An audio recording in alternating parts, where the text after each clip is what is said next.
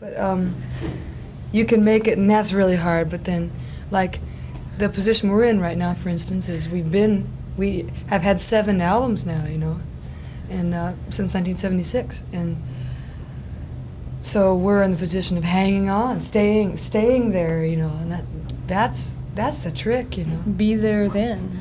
It could be scarier in some ways than the struggle to get there. Yeah. In some ways. A lot scarier, I'd say, because on the way up, it's very thrilling, you know, and you're just going, wow, geez, you mean it? You mean we went gold? Wow, you mean we went platinum?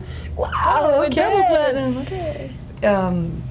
It's pretty, you know, thrilling.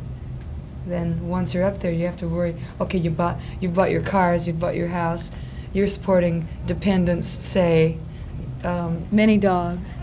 Yeah, all the dog food, folks. I mean, all the dog food we have to buy is really terrible.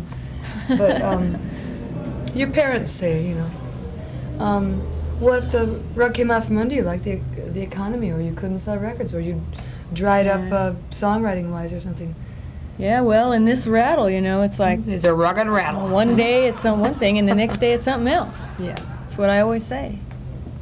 Well, I'm getting the signal from your manager that you've got a lot of people to see and a lot of things to do. That's me. It's so Kelly today. We'd like to thank you from Rock and Roadie and everyone in the right. Rhode Island, Massachusetts area. Good luck out there getting your record contracts. Don't expect it to be easy, and boy, keep on trying, keep on rocking. Okay. Thanks a lot.